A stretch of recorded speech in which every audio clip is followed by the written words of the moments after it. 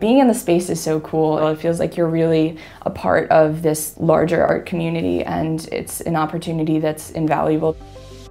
My name is Lena. I'm a Bucknell student, and this is my story. When I first came to Bucknell, I came in as an arts merit scholar, so I knew that I was going to be in the visual arts, and I knew immediately that it was a community that is small, but I wanted to help foster. One of the opportunities that's really great for us as students is that we have the Samick Museum right on campus.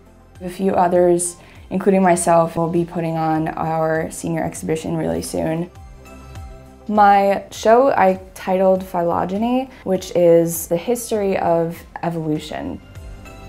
I've always had an interest in incorporating sort of a living element into painting, so it's a mix. It's definitely a mix of a lot of different media. Understanding the installation and how to handle work and getting the chance to exhibit our work there is just, it's awesome. It's really a real life application of all the things that we've worked towards and created, and it's incredible as an artist, and that's what you want to be doing for the rest of your life.